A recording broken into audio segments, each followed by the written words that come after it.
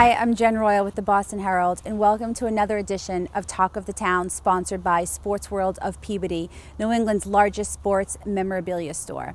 I am here at the home of Joe and Jennifer Andruzzi to talk to them about the Joe Andruzzi Foundation, what they're doing for the 2014 marathon that's happening in just a couple of weeks, and their thoughts still lingering from last year's marathon, where Joe Andruzzi was one of the heroes of that horrific day in Boston. From the tragedy of last year, there's so many struggles that people are having. If it's that they're a victim and they were impacted by losing a limb, or if they have post-traumatic syndrome, there's so many levels, I think, that people are facing. And for us as an organization, we had runners out there and we had their families at Forum, and there were so many elements that we kind of went through in the motions.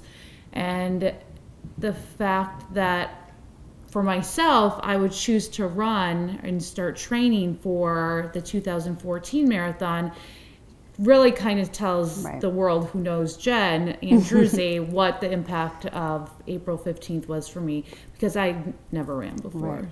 So do you, Joe, do you think about that in what you saw, in how you, I know that photograph on ESPN.com of you carrying the woman, and I remember when that picture came out, we were, whoa, that's Joe Andruzzi. You know, right place, right time, wrong place, wrong time. For me, it's more or less if something triggers a memory, or you know, or someone, and or being someplace too. You know, we've been back to the Forum many times, and you know, just certain things you think about, but overall, you know, we can't live in fear, and life does go on. You move forward, and you know, my one brother who was part of 9/11 and in Tower 1 told me after my cancer battle, and told me after last year, what doesn't kill you makes you stronger. And you know, I live by those words and try and get stronger every day. So talk about your foundation and what it means to you, and really just what it's about. Well, Jen was by my bedside day in and day out, whether throwing up and other fun stuff like that. But we raised about $500,000 during my playing days for brain cancer research. And we wanted to do the same, but have more of a personal touch on it. And instead of just raising the money and donating it, now we can help people on a personal note. And in her research, she found there was much out there for the home end bills. So the mortgage, rent, utilities, and things like that. So in May of 2008, the Joe Andruzzi Foundation was started up, and since our incentive, we've helped over 1,500 families and individuals. We've donated over $500,000 to brain cancer research, still in honor of C.J. Buckley. And we strive to do more. It's about being positive, about keeping that smile on your face, because overall, you know, laughter is that best medicine. And, you know, it's a lot of things how we put forward to our 50 runners. And knowing that they're going to be out there, they're not just waking up and running 26.2 miles on April 21st. It's many months of training, and all that training on top of it, they're raising money for our foundation and helping us pay it forward. So Jennifer, you mentioned you're not a runner, but you became one. What made you want to run 26.2 miles? Yeah, I know, right? Especially when I couldn't run a mile. So I think the biggest thing for me last year was really, it was thinking of my kids and saying, how can I tell them that you can't let anything defeat you, and to still have courage and put one foot in front of the other. And for myself too, selfishly, telling myself, like, you can do it. And also like that whole Mama Bear thing with all the runners, and not wanting them to be out there by themselves, because all of our runners become a part of our family.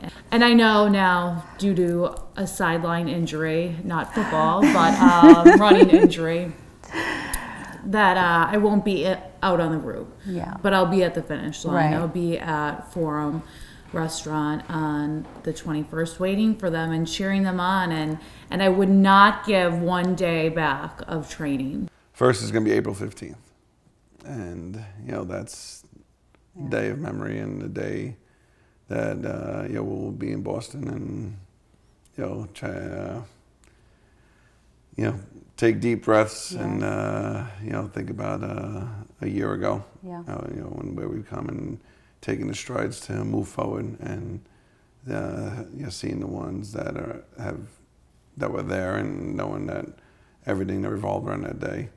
And then I think a week later when we get out there and everything leading up to the marathon, and I know we'll try and it's going to be in the back of your mind, but knowing that there's, you know, I think 36,000 runners that are going to be out there. Fearless. Yeah, they're going out there, and you know, some of them are going to be crossing very early, but you know, later in the day when you have those charity runners, not just our you know 47 that are running, but seeing all the other runners that are out there, the charity runners that, you know, they're not runners, they're out there.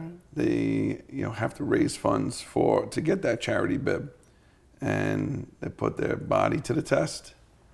And they're out there, you know, trying to get across that finish line. And many of them will be out there doing that, and we'll be out there cheering them on. All our information is at joeandruzzifoundation.org.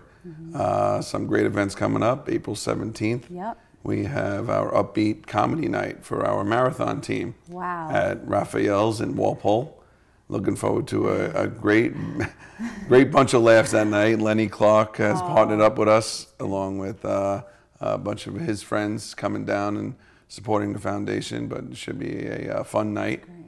And also Forum Restaurant, April 21st, we'll be there cheering all our runners on and many other runners.